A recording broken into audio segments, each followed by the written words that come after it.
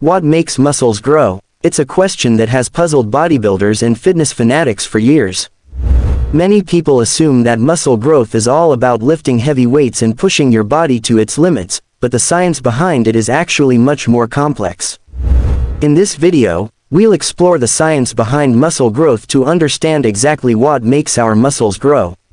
We'll look at different theories, the anatomy of muscles, and how exercise affects the growth process. By the end of this video, you'll have a better understanding of what makes muscles grow and how you can effectively reach your bodybuilding goals. If you're new here, don't forget to subscribe and hit the notification bell to stay updated with our latest videos. Let's get started. The basics of muscle growth. Muscle growth, also known as hypertrophy, is the process by which muscle cells increase in size and number. This is primarily achieved through resistance training, which causes micro tears in muscle fibers. The body then repairs and rebuilds these fibers, resulting in increased muscle size and strength over time. In order for muscle growth to occur, it's essential to provide the body with adequate nutrition, rest, and recovery time. Additionally, a key factor in muscle growth is progressive overload, or gradually increasing the intensity or volume of your workouts. Muscle fibers and hypertrophy. Muscle fibers play a key role in muscle growth, specifically in the process of hypertrophy. Hypertrophy occurs when muscle fibers are subjected to stress or resistance and then adapt by increasing in size. Engaging in strength training exercises that target the fibers is essential for achieving muscle growth. Hormones and muscle growth. Hormones play a crucial role in muscle growth. One of the most important hormones involved is testosterone. Testosterone promotes protein synthesis and the growth of muscle cells, resulting in increased muscle mass. Growth hormone is another hormone that stimulates muscle growth by promoting the production of new muscle tissue. These hormones work together to regulate the processes of muscle growth and repair, making them essential for achieving optimal muscle growth. Nutrition and muscle growth. Nutrition plays a crucial role in muscle growth. To effectively build muscle, it's important to consume an adequate amount of protein. Protein is the building block of muscle tissue and is essential for repairing and rebuilding muscles after workouts.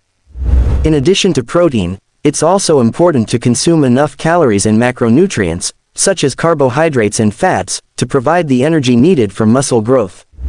Proper hydration is also important for muscle growth, as it helps transport nutrients to the muscles and aids in recovery. Overall, a well-rounded and balanced diet is essential for maximizing muscle growth potential. Progressive overload and muscle growth. Progressive overload is a key principle in muscle growth.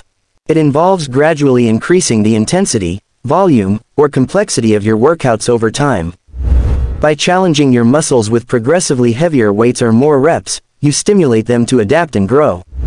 This can be achieved through various methods, such as increasing the weight you lift, adding more sets or reps, decreasing rest periods, or incorporating advanced techniques like drop sets or supersets.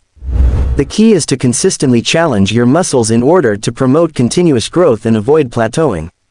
Remember, muscle growth occurs when you push your limits and provide your body with new stimuli. Recovery and muscle growth. Recovery is a crucial aspect of muscle growth. After intense workouts, our muscles need time to rest and repair in order to grow stronger.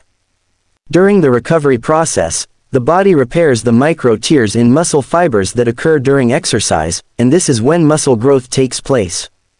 Adequate rest and sleep are essential for proper recovery, as they allow the body to recharge and optimize the muscle repair process. Additionally, practices such as stretching, foam rolling, and massage can help promote muscle recovery and reduce soreness. Taking care of your body and allowing it to recover fully will help maximize your muscle growth potential. We hope you found this video informative and valuable. If you did, please give it a thumbs up and share it with others who might benefit from this information. And if you haven't already, be sure to subscribe to the Gain Goals channel for more videos on fitness, nutrition, and overall well-being. Thank you for watching, and we'll see you in the next video.